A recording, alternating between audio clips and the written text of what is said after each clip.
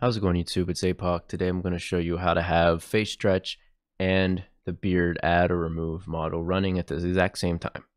So this was a question asked on the forums here by Flashbacker. They say they know how to do them both, but not together. So I'm going to show you right now. I'm starting from the beard addition removal template that's on the Lens Studio website. You can go to Learn, Templates, and then Machine Learning, ML Templates Library. Scroll all the way down to the bottom here and grab it from there. So this is what the project looks like when I first open it.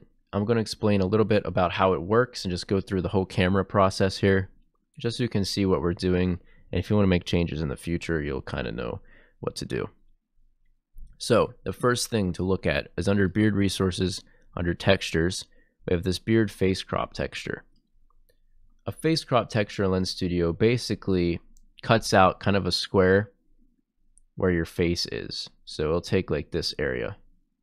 It's just a smaller texture. Instead of inputting this whole camera feed, we only need to actually take a square that has the face in it to run the ML on. So its input texture is device camera texture, which is your regular camera feed from your phone with nothing added. And then it's cutting out a square from that has your face within that square, centered in it usually. So, and then this beard face crop texture is put into the ML component here as an input.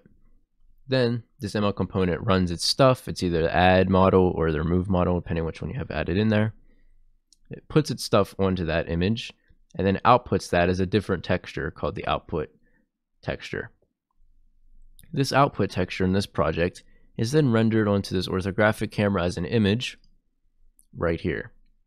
They're also doing some blending, I believe, with this material. So you don't really need to touch anything here, but that's where the output texture goes. Then this camera here is rendering onto render target. If we go to our scene config, we can see the capture target is just getting the raw feed of this orthographic camera. The live target is getting the feed of this camera. This camera has some buttons.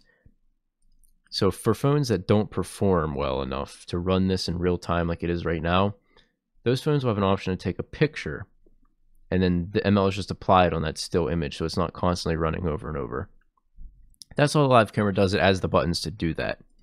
This live camera has its own render target, live render target, which is being used as the live target. But what's important to note is that under default textures here, the live render target is taking the render target as an input. So it's just adding these on top of this camera's feed. So no matter what, you're actually seeing the feed of this camera either with these buttons added on or without. So that's how we know where to apply the face stretch. We have to apply the face stretch on top of this feed. So we're going to intercept this by making it a separate render target. So the output image is going to be rendering on its own render target now. Let's click on render target here, add new, render target. Click back on your resources here, go all the way to the bottom, click on that once and right click on it and choose rename. We're going to call this beard output. Now, we don't need to change the live camera's input from render target because we're just going to be changing what render target sees. Render target, after we make these changes, will see the beard output with the face stretch applied on top of it. So then that will be rendered onto our camera feed in the capture and onto this camera, which will be rendered into the live feed. So now we need to make a camera to apply that face stretch on. So just choose add in your objects, choose face effects, face stretch. And we want to put this on its own layer just to be safe and not mess anything up. So click the dot here that's blue, click add new layer and click on layer 1. You can choose multiple layers for a camera to render, so you need to make sure you uncheck the first one. Now change your face stretch to also be applied on that layer. By default, this should render onto render target. If for some reason you change that on accident or whatever, make sure you change this back to render target. Now, we need this camera to actually take that with beard render target we have, or the beard output. So to do that, we need to change our clear color option here. So click on your camera, clear color option will be here, change that to texture. So now the input to this camera will be a texture. That texture is going to be our beard output camera.